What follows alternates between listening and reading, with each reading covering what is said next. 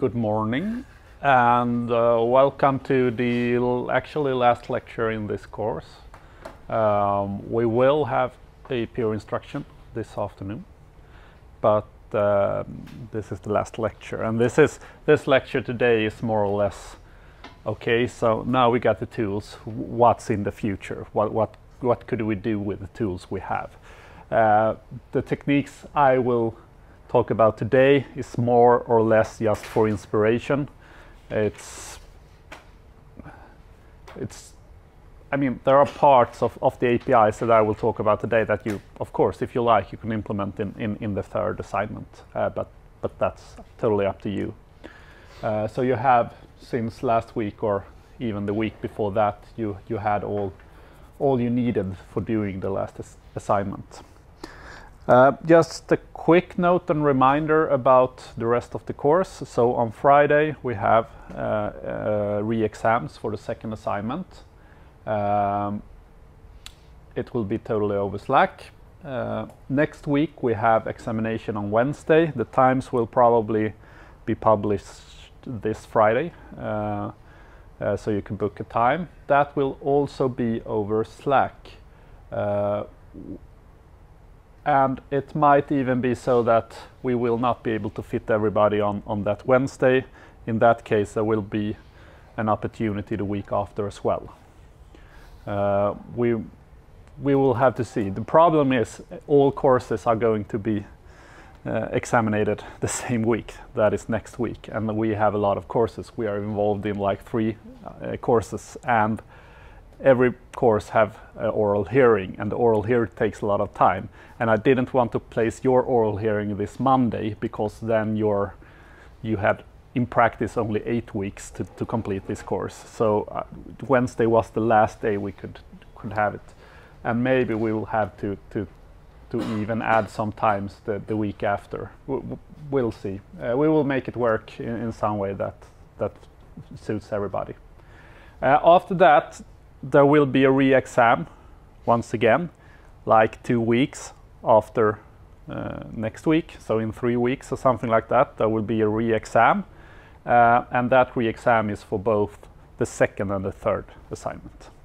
And that is the last one this semester. Then we might have some kind of re-exam in the spring or summer, and then the next time the course is given again. So that's the examinations. Some questions about what will be the theoretical part to this third assignment. Well, it's more or less the whole course, even though on the second assignment we covered the basics. So we will probably not, we will just, I mean, you will need those basics to be able to do the assignment anyways. And I think we will focus quite a lot on your application in that part, much more than we did in the second one, just because that application is more complex. There are more things to discuss. So we will probably have your application as the foundation for having a discussion, and while we have that discussion, we will ask you some theoretical questions, and you could answer them by reason about your code or just answer them right up.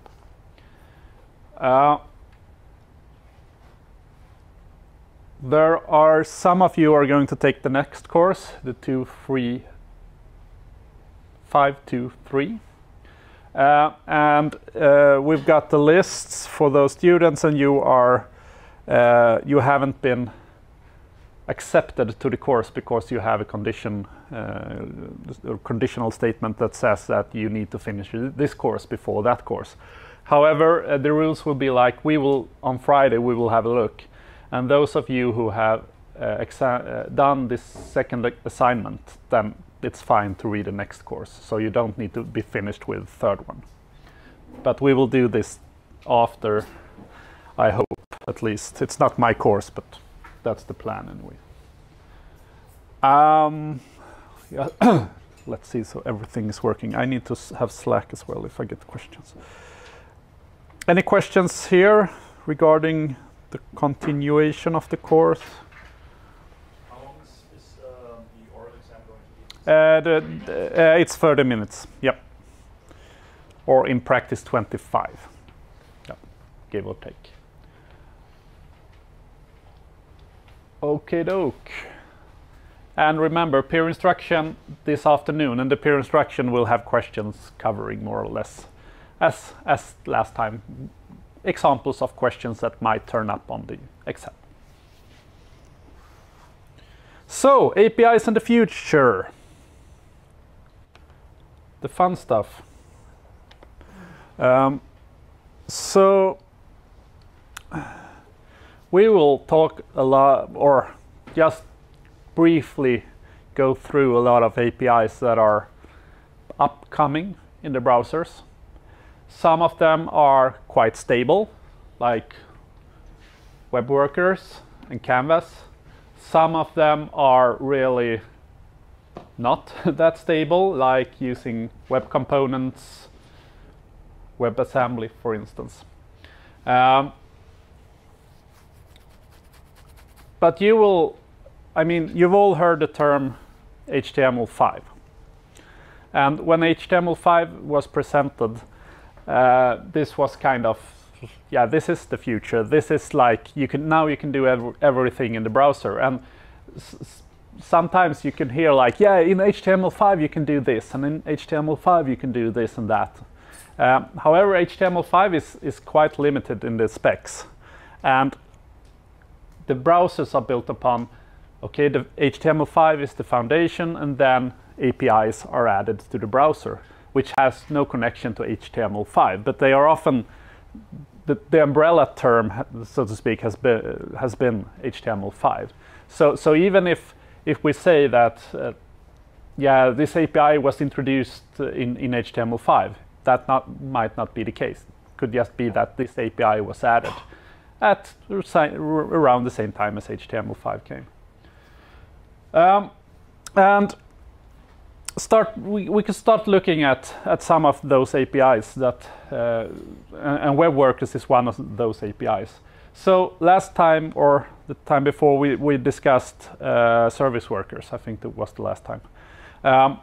Service workers, and service workers, as you saw, had its own queue. So we had a main queue in the browser executing the JavaScript, and then we have the service worker going in parallel.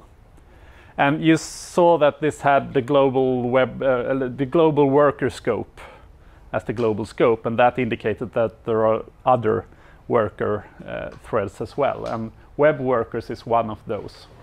So what this is, I mean, if you can more or less see this as starting a new thread. So if you want to do something that is calculation heavy, you should not do that in the main thread, and you know why, because that will lock up the thread, and the UI and everything will lock. However, using something like web workers, you can delegate this task to a web worker, and the web worker will do this in parallel with the other code executing. And whenever it's finished, it could send a message back to the main queue saying, okay, I'm finished, I've got a result for you, and you can present the result. So as soon as you come into a problem where you feel like, okay, so this part of the code, in my case, it's really fast. However, in some cases, this might be really, really slow.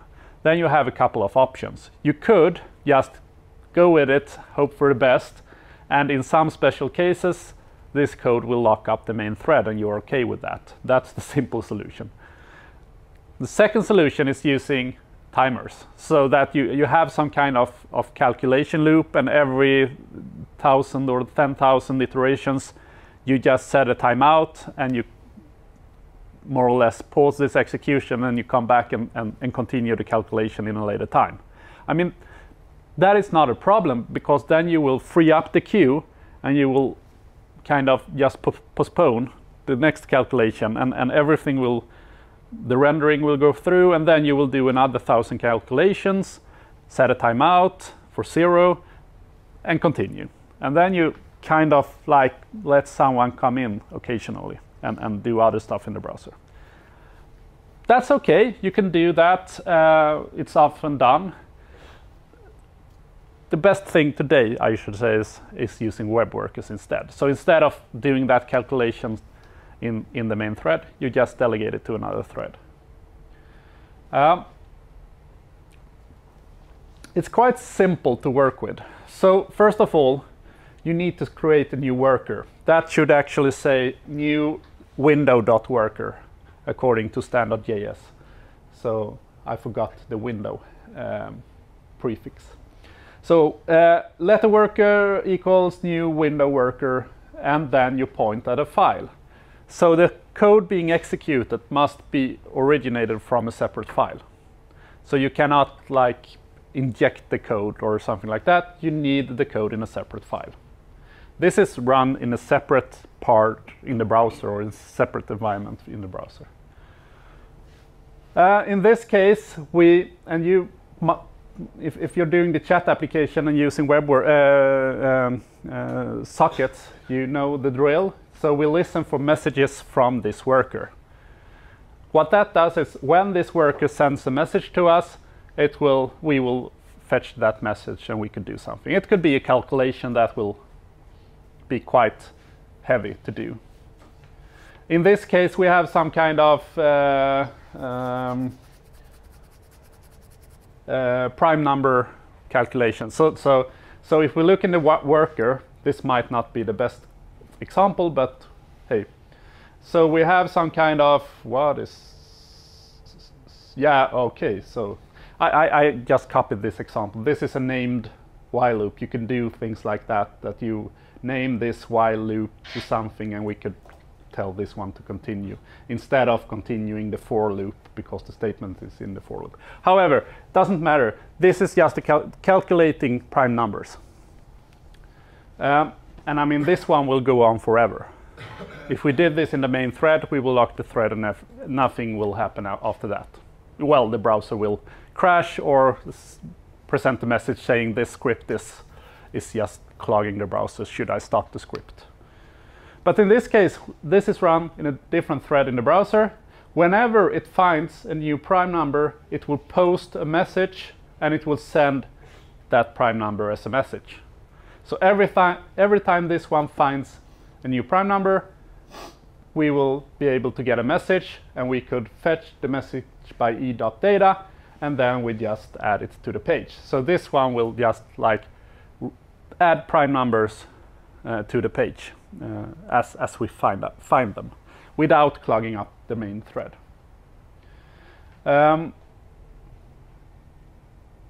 Yeah, that is basically it. So what we've done is made our code asynchronous, more or less. Of course, you could write some wrapper to have promises, and so this one, when you get an event listener, you could resolve a promise or something like that.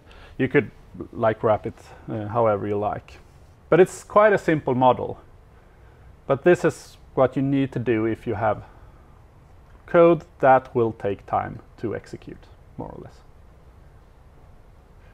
Okay, yeah. So in the third assignment, well, feel free to try it out if you like. I'm not really sure where it will like fit if you don't do a application that is heavy, but well, you could try it out if you like. Going on, HTML canvas. So canvas is the ability to like do drawings and things on the web page. So a canvas is just a blank area on an HTML page. It's the canvas element, looks like that in HTML. So you add a canvas element, you can specify how big this area should be on the page, and then you can do things like drawings. You could add photos and modify the photos and use filters. So if you were to do like an Instagram application, for instance, you would probably add a canvas, you would add a picture that the user takes on that canvas, and then you would apply filters or write your own filters using JavaScript to calculate how that image should be presented. You can do animations. You can use this to do real-time games. So the games I talked about last week, you know, the Agar and Slither and whatever they are called, they use canvas elements to plot. Yeah. I actually implemented a canvas element in one of my applications, but like once you zoom in, it's kind of pixelated.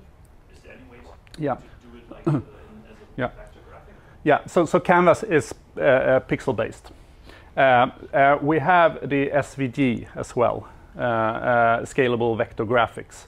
So SVG will work with, that is vector graphics all through. So you can zoom in how long you will, and it will look good. SVG is something that you load from an external source, right? You can generate SVG from JavaScript if you like. So you can use it from JavaScript. Often SVG is like a file that is it's only XML if you look at it more or less, and it's coordinates, and you load that file, and the browser will present the image. So it's perfect for like logo types, for instance, because it will scale. So even if the logo type is small or big, it will always look the same, and the file size is pretty small. So I mean, if you were to do like a simple drawing program, for instance, where you want to use like vector graphics and be able to zoom and zoom out, then SVG is probably the way to go. If you were to do more like a MS Paint application, this is probably the way to go, because that is also pixel graphics. So yeah, Illustrator versus Photoshop, if you like. Yeah. And this is Photoshop. So, for instance, if we look at this one, it's perfect to use if you want to plot like diagrams and stuff. This is some kind of game of life simulation, and it's plotted like this. But if I were to zoom in, as you said, it will probably not scale that well. Yeah, you will see that this is pixels. It's pixel graphic. It's not vector graphic. If this were vector graphic, it will be a smoother experience.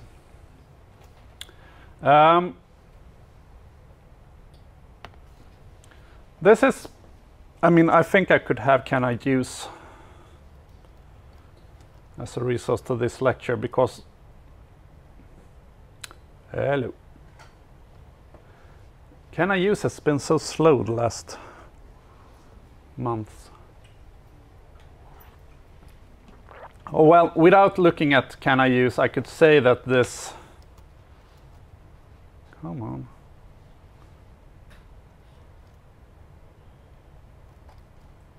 That this canvas element is the support is good. So you're probably down to like IE6 or something like that if you don't have support for canvas. Then of course it might be that the whole specification isn't supported in every browser, but basic support should be in every browser for canvas. Something that is gaining popularity and have done the last year or so is VR. And there is a API being developed called WebVR API.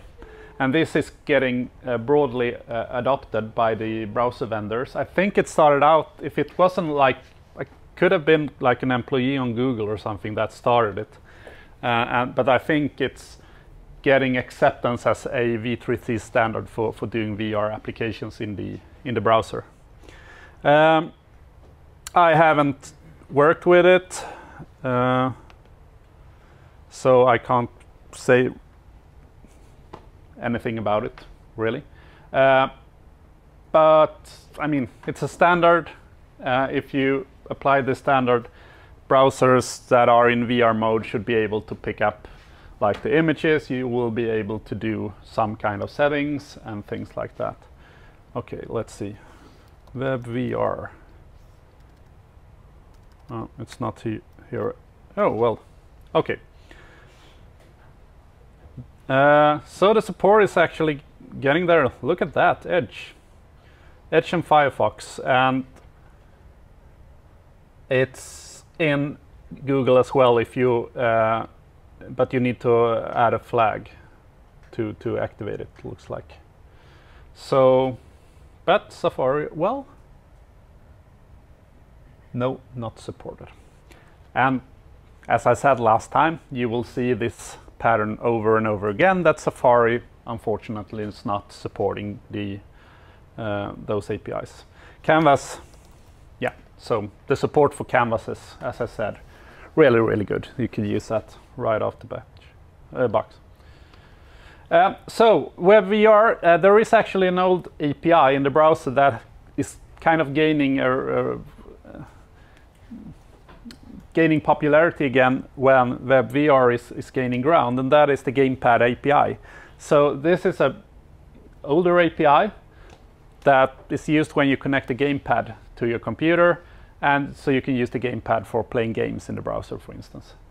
And you could just listen for an event on the window object called gamepad connected. And when this event occurs, you know that the user connected a gamepad, and you can like get information about the gamepad. How many buttons, does it have like analog support for steering and things like that. This is getting updated to support VR controls as well. And that is probably a game changer when it comes to using VR on the web. You will need to have some kind of controls to be able to do things. So it's pretty up to date. Gamepad API, I haven't checked those. Gamepad, well, not Internet Explorer, but more or less everything else.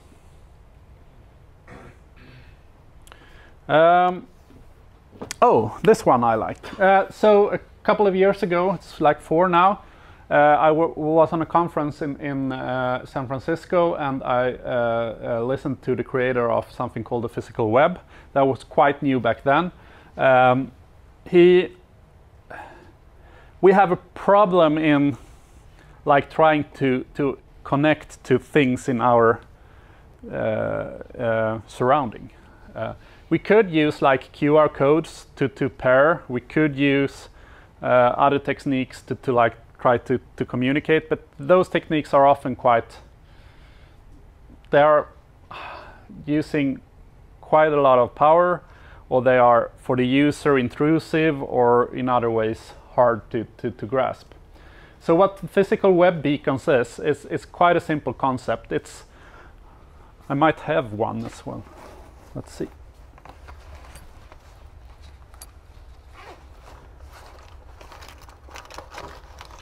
No, it's at home. So what a physical web beacon is just a low energy Bluetooth beacon sending out a web address, just a URL, every like 5th second or something like that. And then it's up to the environment to pick those signals up and do something with them. So the concept is super simple. You could like just take an Arduino or whatever, Raspberry Pi or whatever, and just add a simple library to Node or whatever, and just make this a beacon. It's really, really simple. So, for instance, if you're going to catch the bus, and you get near the bus stop, and you pick up your phone, and the bus stop is sending a beacon signal. And I mean, this beacons, they are really power efficient. So with a simple battery, a beacon can be alive for like 2 years or 3 years or something like that. So it's not consuming at all. But when you get close to the bus station, you can pick up your phone and you can look at nearby beacons, and then you just click, oh, the bus stop, and then you get a timetable when the next bus is coming to this stop, for instance. I mean, it's only sending a URL, but when you click the URL, you will get more information. So this is basically solving the problem of bootstrapping, how to get the user to find our applications and use our applications. You could go buy a window on a store that you like, and you pick up your phone, and then you could just select that beacon, and you get some good offers or something like that. Instead of, I mean, the common thing today is using QR codes, right? So, okay, I need to pick up my phone, I need to use the camera, and I need to go close. and it's quite easy to do phishing with those as well, just adding your own QR tag on top of the original one, and you have done some kind of, you can overtake that signal. It's a little bit trickier using beacons like this. So this is an example. I will play it for you. I'm not sure if we have sound. I will speak. Yeah, so this is a parking meter. When you get close to the parking meter, you just open control center. This is the old iOS. You open the control center, you get a parking meter. And what it does is just opening a URL for this parking meter. And you communicate over the web to the parking meter. And then you could just set a time and do whatever you like with this one. So it's really, really simple way of connecting to devices. It's an open standard. It was developed by Scott Jensen. You can find out more on this page. There are many different use cases. This is just one. I mean, it could be like what this beacon is doing some kind of handshake, and you can get the application by Bluetooth from the parking meter directly if you like. So that is also a use case. And there are several use cases. I'm not sure about the support yet. Not sure it's... No, it's not there yet. I think it's from last year. It's native in Android Nougat, something like that. So by being so, you could, if you have an Android phone and you get near a beacon, you will get like a little symbol in the taskbar saying there are beacons nearby. On iPhone, you need to download an app, and I'm not sure if I have it installed. No. But you download an app and you will get the same, more or less, functionality. But it's built into Android, so will probably work better on in that environment. So this takes care of the bootstrapping problem to be able to communicate. I mean, this in your house, this could be like a light bulb that you need to control or whatever. The next thing, and when this starts getting interesting, is web Bluetooth. So connecting to Bluetooth applications or Bluetooth like keyboards or Bluetooth devices on the web before wasn't that easy, because that was the operating system that made the pairing with the Bluetooth device. Now we could do it using the browser without involving the OS. Well, the OS is involved in the background, of course, but as a developer, you could just, if you develop an application for a smartphone, you can use the web Bluetooth API to pair with Bluetooth devices without the user needing to go into the settings of the phone, for instance. This is quite new. I think this was released like last year. I think we have it. Whoa. Web. Yeah, web Bluetooth.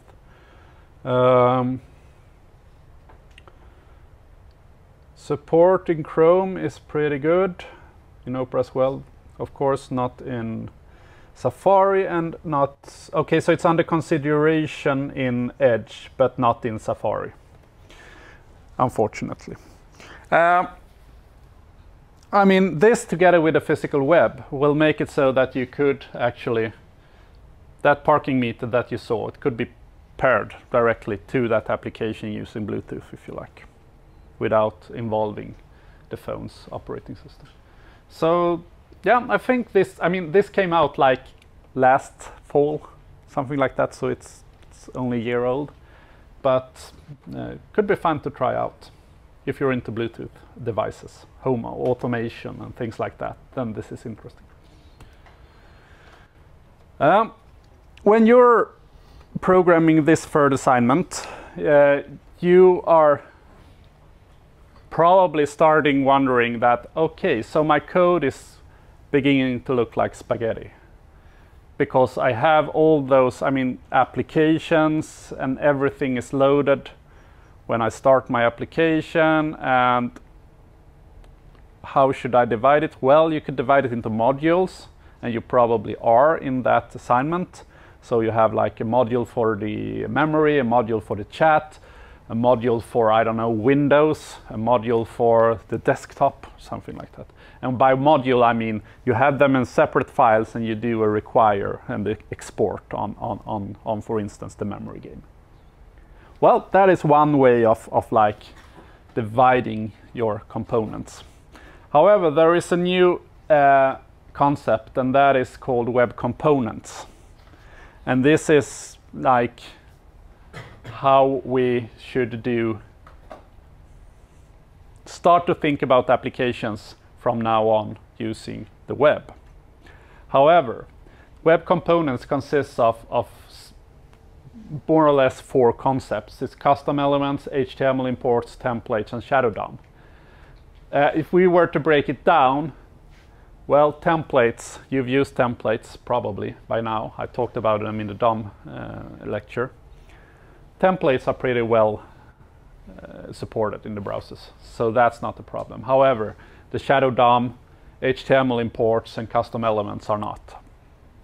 You will probably get this where this stack will work in guess what? Chrome, yeah. So you will get it to work in Chrome. You will not get this to work in Safari, for instance. Well, good guy Google has made a polyfill for this, so that if you use the polyfill, it will work in the other browsers as well.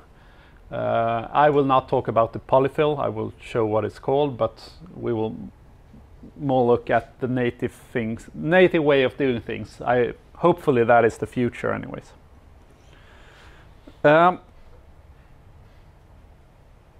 Okay, custom elements. You have learned a lot of HTML elements. You know what head is, you know A, image, P, div, and so on and so forth.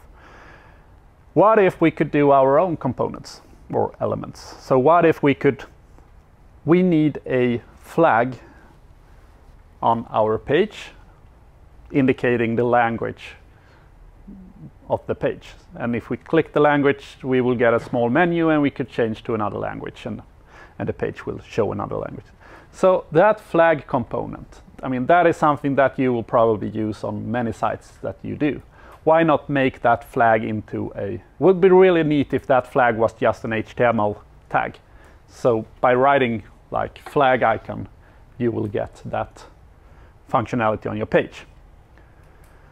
Well, if you were to do it now, with what you know now, you will probably include some kind of JavaScript, and you will have like a div called with an ID flag, and you will fetch that div, and you will add the icons, and you will add some dynamic stuff with click handlers and things like that. Fine, will work, and you could copy that code to the next project and so on. However, with custom elements, we can create our own HTML elements. And this is the first key to doing what is called web components.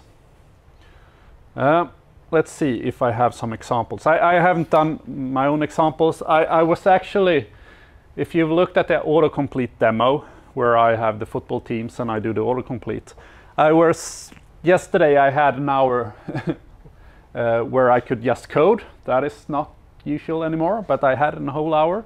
So I tried to like web component that application. I didn't get all the way, but I will probably in the future make a demo with that application. So we will have to look in the demos in the documentation. So this is kind of like the example I talked about. No, I can't. Can you see? I will remove myself like that. So we want this to happen. So we have a flag icon element, and we set country to NL, and that is it. This should then present the flag and all the stuff. So this is pretty simple to get started with. First of all, in this case, we need to inherit from a class or a type called HTML element that is built into the browser. It will actually be, if you were to follow this, the standard JS, you need to write window.html element. It's a part of the window object. In this case, it's pretty neat to use the class syntax, actually, because inheritance using the prototype pattern it's doable, but it's simpler to do it in the class syntax. But you can do it whatever you like. I think there is an example on this page how to do it in using prototype functions as well. We create a constructor. The constructor is calling its superclass, and we just add a attribute country code to be able to track which country is active right now.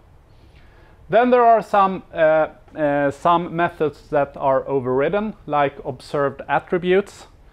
We override that one, and that should return the attributes that we will use on this element. So in this case, it's only the country element. And this will make it so that whenever we change the content of this attribute, the browser will observe that and tell us that, okay, the flag has changed. It might not be our code that changes that flag. It could be code from another component that changes that, but we will get a message when it does. And we get that message by overriding this function, attribute changed callback. So you override that one, and the name will be, in this case, country, what attribute is being changed, the old value and the new value. And then we could write the code for what should happen when that attribute changes.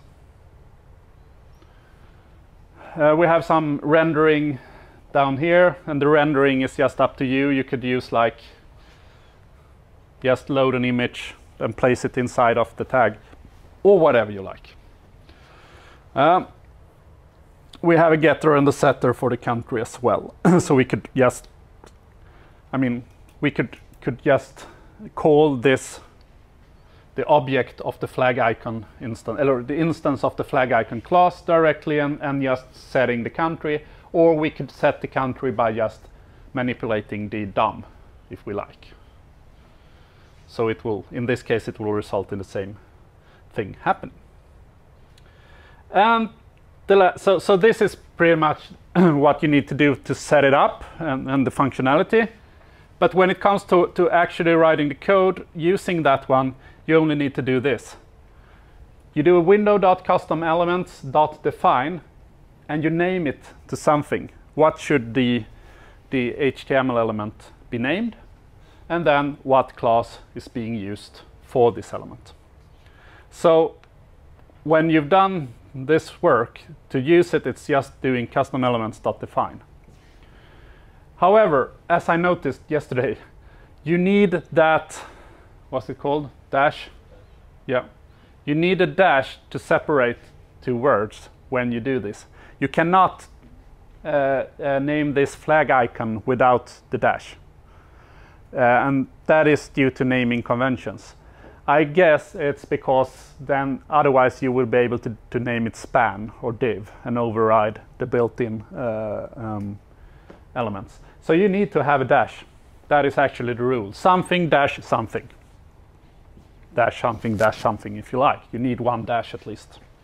So flag icon or whatever, my flag or something like that.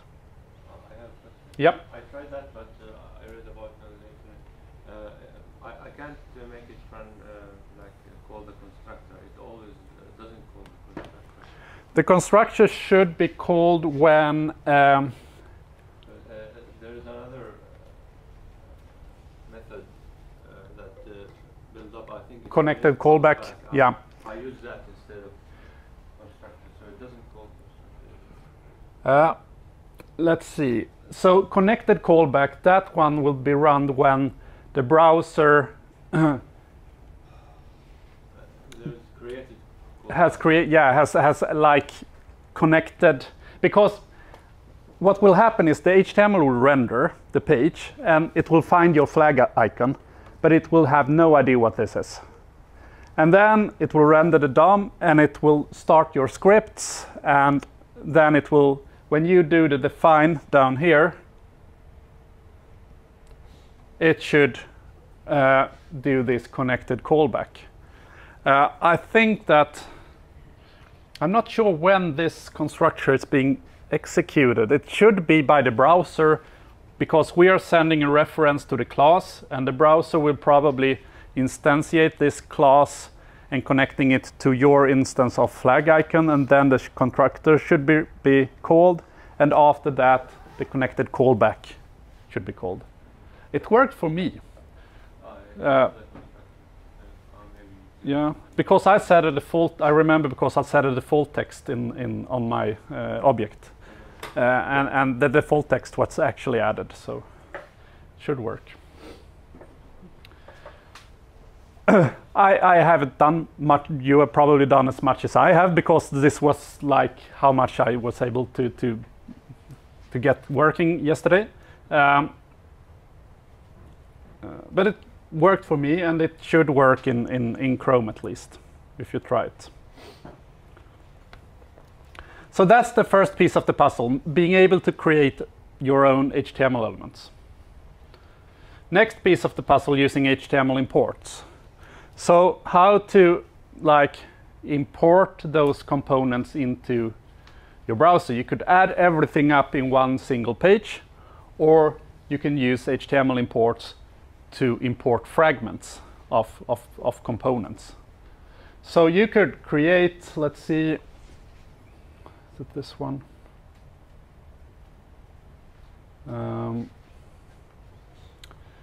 In this case, let's make it bigger.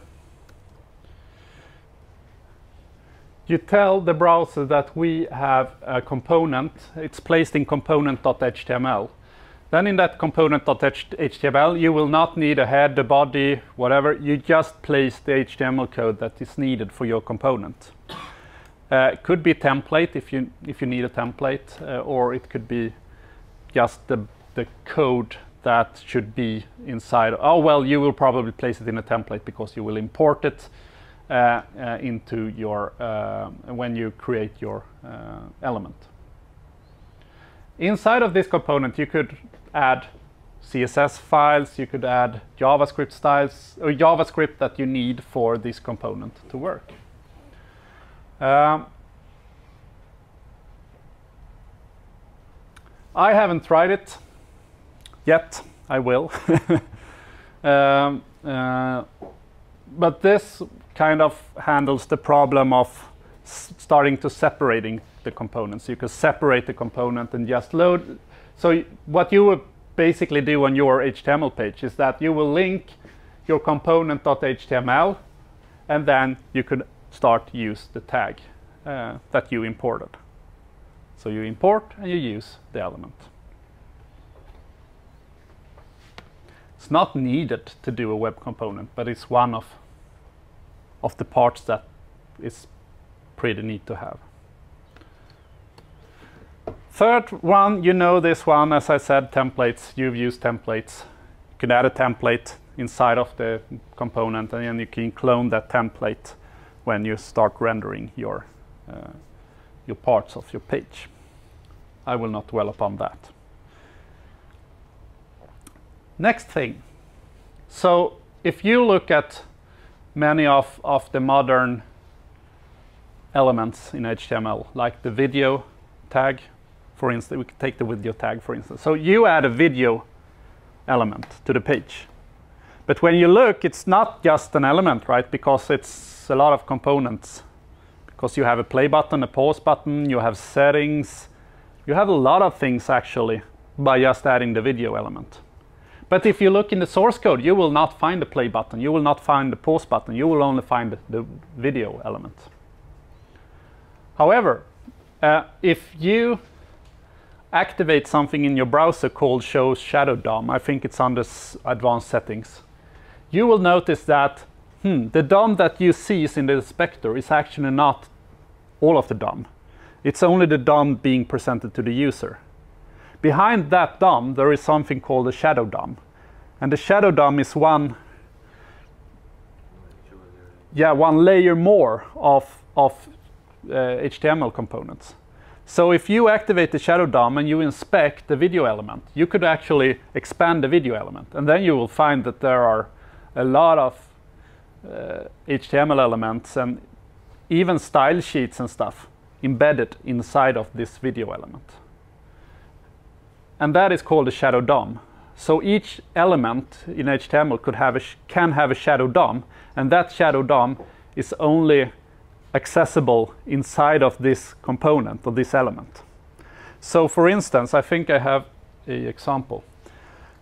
So for instance, say that we add a template to our component, and we add this template as a shadow DOM. In the shadow DOM, we add style p color orange and p hello component. If we were to add style p color orange to our page, what would happen on the page? Well, all p elements will be orange, right? However, if we add this as a shadow DOM inside of a component, this style sheet will only be, it will have the scope of the shadow DOM. So doing this will only change that component's rendering. And this is quite nice, because the problem with CSS is that it's hard when you're, okay, so I'm going to only add CSS for my memory game. And then you always need to prefix everything with an ID of the memory game or a class memory game, and then you could like work with this. And if you forget, you will like start changing things outside of your scope. By packaging this in a shadow DOM, you get around that problem. You don't need, you can only focus on your component. So inside of my web component, or the flag, like the flag that it was the last time, when running the constructor in this case, we use this attach shadow. So attach shadow is a method on the HTML element. So we could do this dot attach shadow, and we could say that, okay, this shadow DOM should be open so that we can edit the shadow DOM. This will create a shadow DOM on our web component. So now we have a shadow DOM. After that, I just query this template, just as you do with regular templates. And I clone the template. That is the same code that you've used before when you clone templates. And then instead of adding it to the DOM, I add it to the shadow root. So I add it to the shadow DOM instead of the regular DOM. So I append the child in this instance, and I add it to the shadow DOM. And now this component has a style and a p. It's not visible for the user. If we were to look, we will only find, in this case, this code, my web component. But if you were to open it in Chrome and you have enabled the flag that you will be able to inspect the shadow DOM, you will actually see that you could like plus this one, and the web component will expand, and inside a web component you have this code.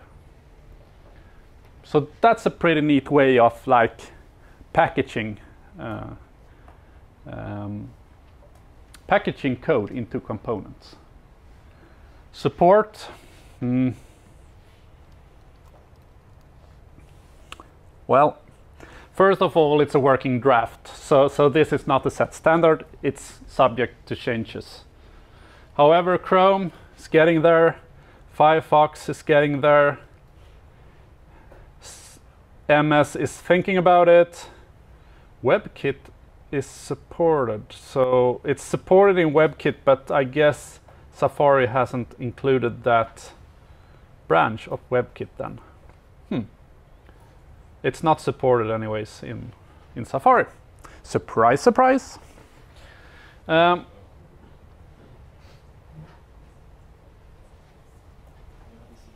think you can start to seeing possibilities of creating components for the web. I mean, this is kind of opening up for a market for developers to actually create components that other developers can use in a more standardized way.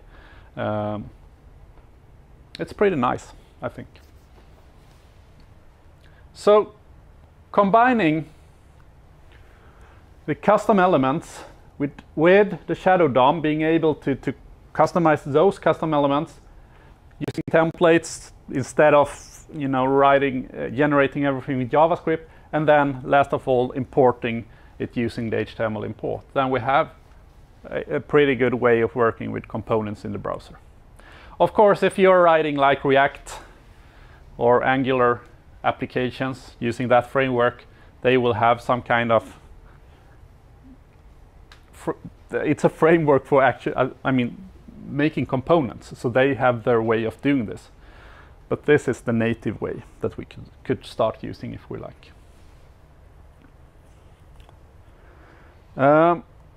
Let's see. I will actually go on. I have like 50 minutes or so left. So if you were to use this today, in every browser you could use Polymer, and Polymer is Google's polyfill for web components.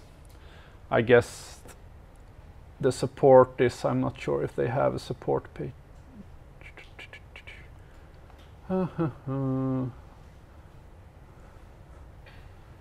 Oh, well, somewhere. Browser support overview. Actually says part, yeah. This one says that Safari is partially supporting Shadow DOM, actually.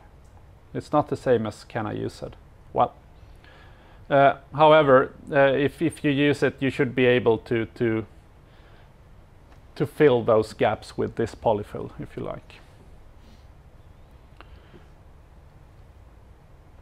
Called Polymer, it's, I guess, kind of popular. So if you like, you can check it out. But so if you were to do this in practice, you would probably need this one. But for just trying it out in Chrome, you do not need Polymer.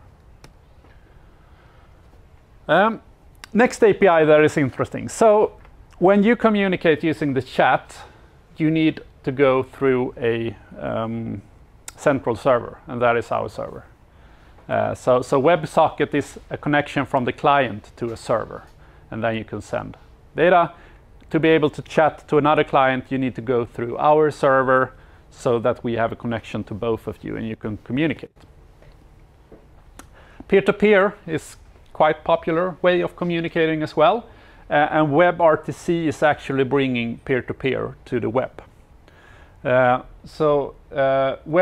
Web real-time communication, I guess it's the correct term. This is like the API, or if you talk to a developer and okay, so we need video, okay, so we will probably use WebRTC then. This is the term you will probably use when talking about this. However, WebRTC is broken into 4 different parts. We have the media stream API, and this is the one that is most commonly used, I guess. This is for being able to stream media peer-to-peer without going through a server. So you could use it to if you want to do a Skype clone, for instance, you will use WebRTC, and you will connect directly to another client and share the cam and microphone and so on. Should be quite starting to get stable. It's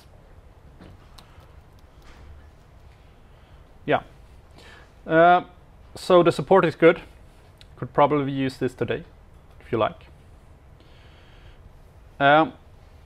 Media recorder, you could probably guess what that does. Records the stream. So if you want to do I'm pretty amazed that no one's done this, but I mean you could do a simple vlogging tool just using those API, so that you don't need a software. You just go to a platform and you start the cam and you record a vlog and publish it somewhere. It's pretty simple using those APIs. I've not seen that in a great extent, which it's strange because, oh well, you can use YouTube, maybe that is probably it, but I haven't seen any other products. Works You will probably get, depending on the browser, you will get different file formats. I think it's OGG when you try it in Firefox at least. RTC peer connection. This is for sending, oh, I might mix those up. We have the RTC data channel. I think the data channel is for streaming data. So if you were to write a real-time game, for instance, you will probably set up a RTC data channel between the clients, and you will stream the data between those clients. Of course, that will be a lot quicker than going through a third-party server all the time that has to just forward the messages. It will probably be faster, I should say. And the RTC peer connection. I'm not sure if this might be, the data channel might be binary data, and the peer connection might be string data. I don't remember, but you can look it up. However, the important part to note is that WebRTC is for peer-to-peer connections, and you can do pretty much using this API. WebGL. So, have you taken some like computer graphics course like that? I mean, if you do, you will see that like using C++ and programming things on the graphics card is probably still a thing to be able to get performance. So if we were to just like try to use the canvas to make a game, the performance will not be that great, because it will just use the regular CPU of the computer, and it will be seen so. However, WebGL is using 3D acceleration on the graphic card. So using WebGL, you could actually start making real 3D applications and 3D games, and actually start like pushing the limits of what you can do in a browser. I think the Unreal Engine, do you remember what number the Unreal Engine is on now? 4. I think it might be Unreal Engine 3 that was ported and used WebGL. So games written in Unreal Engine 3 you were able to port them to the web. Quite simple. I'm not sure they've done it with the latest version though. This is just an example of what you could do. It's maybe not the most beautiful example, but using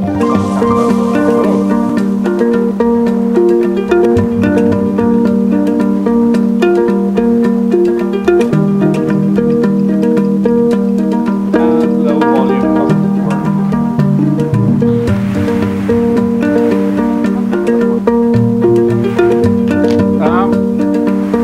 So this is some kind of tabletop application. If you go into the with your phone, you can start throwing planes like this.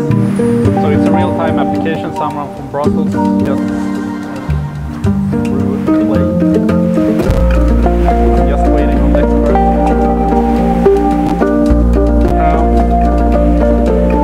Planes start to work. Yeah, planes start to work. So this is real-time graphics. They've got the latest shooter version. Still waiting on that. I think you actually need to like toss the thing.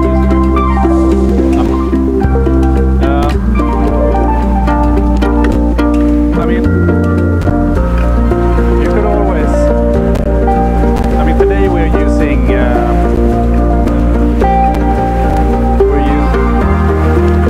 consoles to play games. If we were to have like the same performance in the APIs for the web, this would be pretty neat.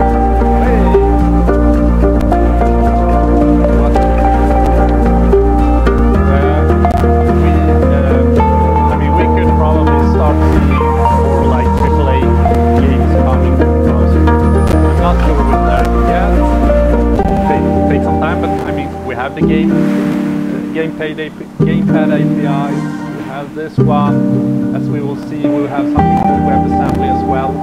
So we could do really heavy calculations in the browser. Well, who knows? Maybe in the future we will see something like this. Back off. WebAssembly, as I said, this is instead of writing JavaScript. JavaScript is good for many things, but it's not good for heavy calculations and solving mathematical problems and things like that. In that case, you will probably need WebAssembly, so you could more or less reach the hardware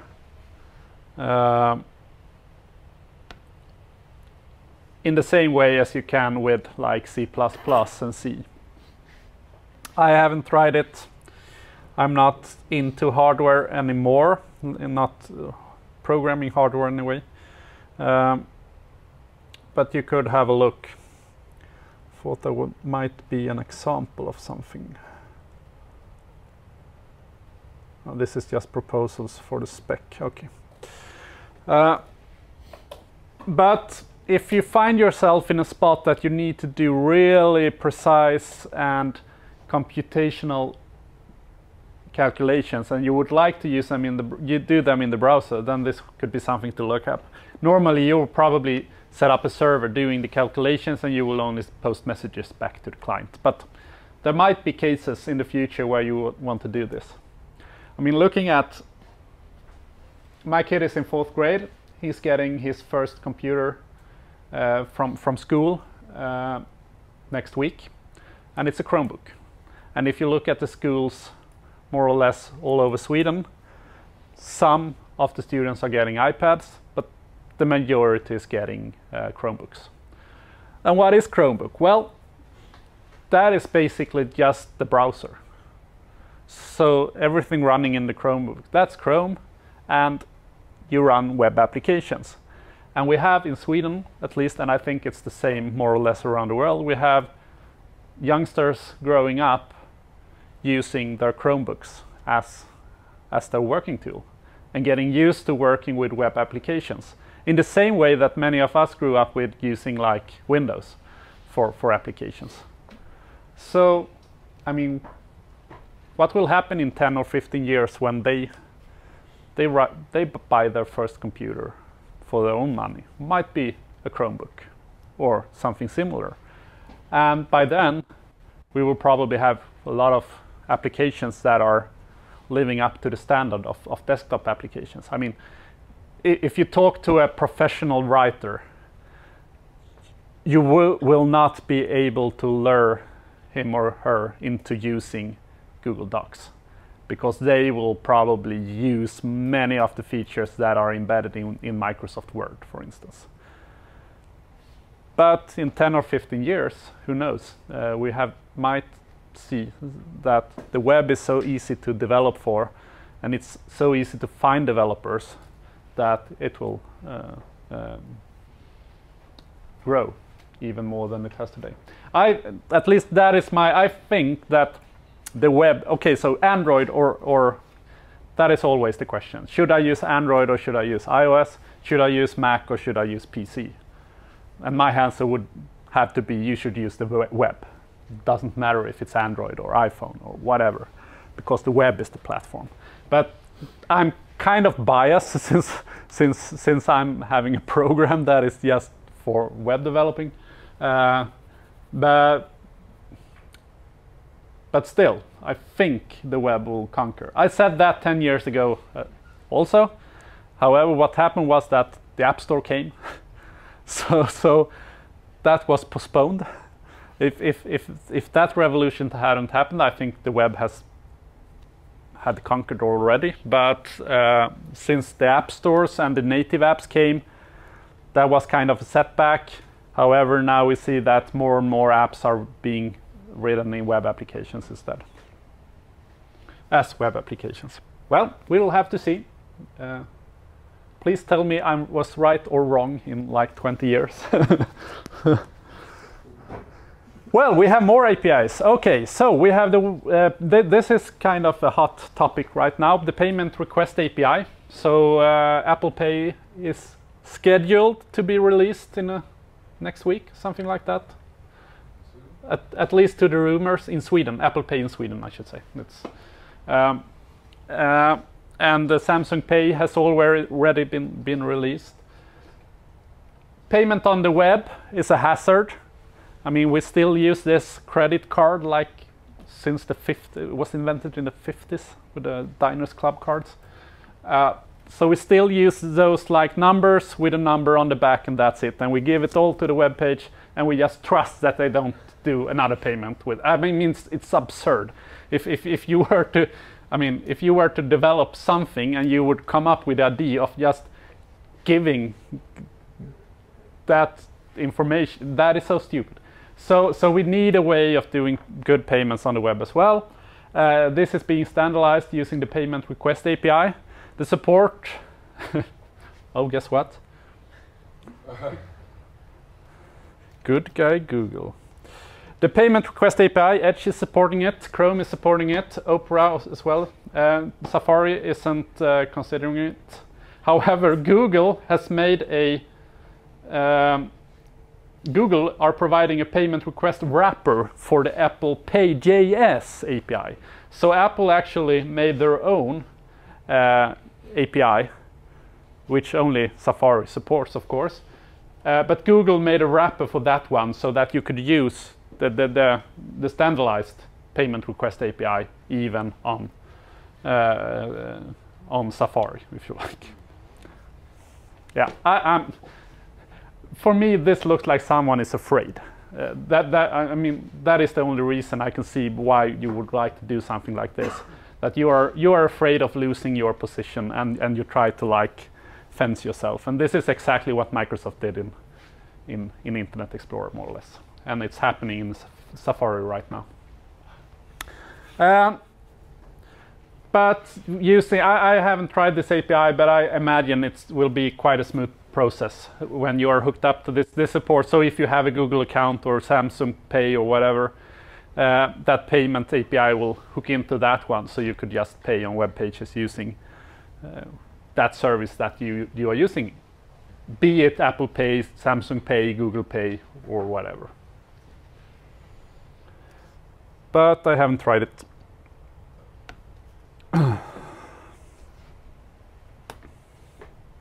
No. Okay, so there are many more.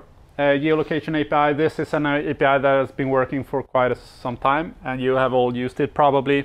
That's the way you can position the user, more or less. So if you want to know where the user is, you can request using this simple API, you will get the position of the user. The user had to approve it. You have done so because the application will tell you, like, okay, this site would like to know your position, and you click yes or no.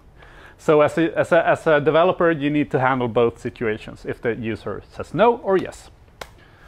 The battery status, this one could be more and more interesting, since the battery life of our phones are not that good. So if you are writing a game, for instance, and the user's battery is getting low, you could like start to change the frame rate or change things that will make it so that you are not draining the battery. You could like see if the battery is 1%, maybe we should do an autosave, for instance. You can use the vibration API. Surprised, this was quite misused when it was first released, so I think they had to change it. But I think you can do some stuff with the vibration function in the phone right now. The clipboard, being able to copy and paste things, and you can access the clipboard. Ambient light, you know, on phones and even on computers, you have this ambient light sensor that will show you information about the light in the room. So you can have a night mode and you can have a day mode, for instance. This one works. I tried it in Firefox. I even demoed it. I don't have the demo here right now, but just a simple web page, and when you turn the light off, ghosts will come into the picture. So it's quite an easy. You will just get a number of how illuminated the room is, or how illuminated the sensor is. Device orientation, is it portrait, portrait landscape, or how is the phone, and gyros and things like that. You can access them as well if you like. So just 5 years ago, this was more or less a dream to have those possibilities. But now we're starting to get in there because the phones are getting so popular.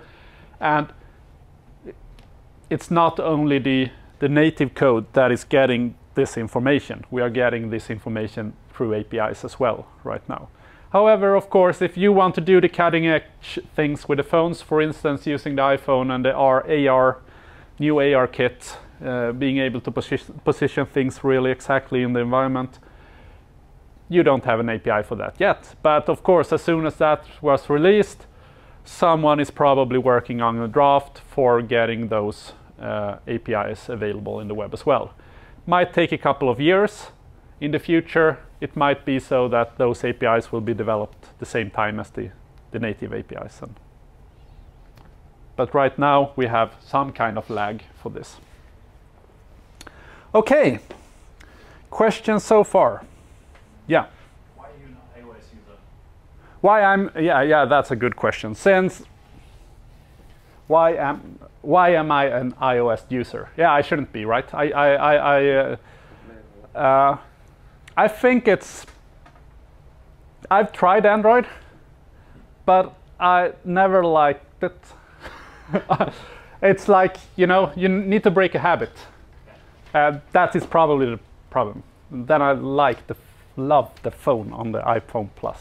So there are probably good phones on some of the Androids as well. No, I ask myself that same question every time I have this course, because why are they so stupid? No, I can't give you a good answer actually. just by habit, I guess. Yeah. It's often, I mean, if you look at developers, I think developers tend to use Android in a larger extent than the rest of the population, at least in Sweden, I guess. I mean, in Sweden, iPhone has like 70% or something like that, 60 or 70%. So iPhone, worldwide, I think it's like 30 or 40, something like that. So Sweden has always been like Apple country. So. Yeah. Okay, thank you. I will see you in 1.5 hours, more or less, 1:15, and we will have the last peer instruction. Will not probably be as long as last time, but I have a couple of questions at least. Okay, thank you.